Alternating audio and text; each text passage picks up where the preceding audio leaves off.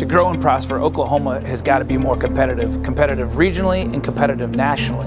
Every year, the State Chamber of Oklahoma is going to be researching and bringing policies to the state capitol that make us more competitive in a variety of areas. But the key metrics that we're going to be following are always going to be measurable. Year after year, we will work hard to keep Oklahoma businesses moving forward and up the ladder. In 2023, Oklahoma business leaders have identified key areas in serious need of improvement.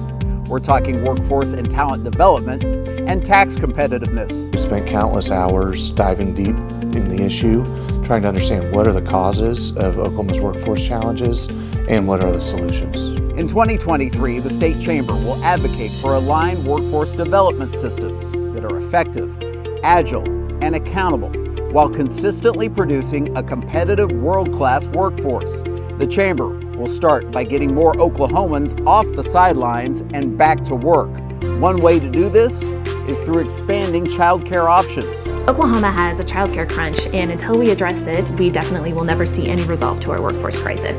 We're looking specifically at tax credits for businesses who provide on-site child care facilities for their workers, who help subsidize some of their child care costs for employees, and then also providing facility space for public school preschools to come into their business.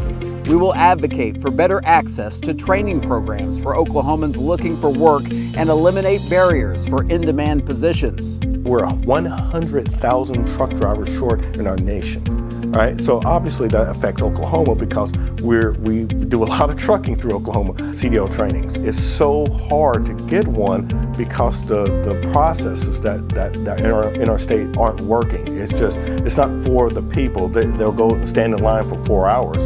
The importance is that we can change not just a few lives, we can change literally thousands just in our state with just removing this barrier. But we won't just focus on issues that keep people from entering the workforce today.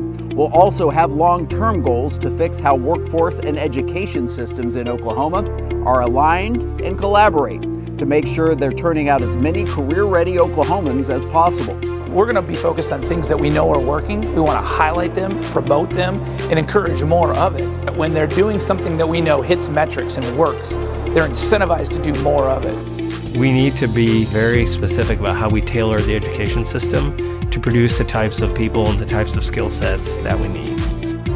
Now, all those areas of focus can be achieved, but in order to ensure our workforce systems become the change agents needed to produce a better workforce, we need accountability. What we realized was there was nobody in charge. Nobody walked in every day, and their job was to coordinate the workforce entities of the state. That's going to change this year. In order for Oklahoma to be the best place for companies to do business, we need the workforce to be there. But we also need a business environment where companies want to do business. That's where taxes come into play. The numbers bear that Oklahoma is not where it needs to be on the national business competitive landscape. The State Chamber's research indicates that fixing Oklahoma's tax code can be a way to move Oklahoma up the rankings. A pro-growth tax strategy for Oklahoma is incredibly important. What we do know is that those states who have invested in pro-growth tax strategies have done much better economically than those who have not. It draws investment from outside of your state into your state. It draws in-migration.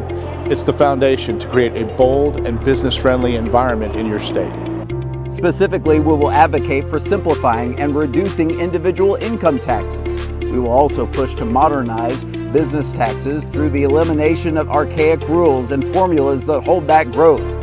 It's not just about cutting taxes. It's about the structure being competitive so our overall environment is pro-business and pro-Oklahoma. Doing so is going to spur capital investment and economic growth.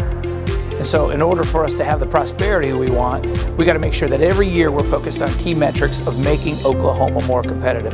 Whether that's workforce, taxes, you name it, we've got to be competitive in it in order to have the kind of economy that's going to grow and make Oklahoma businesses prosper and Oklahoma families prosper as well.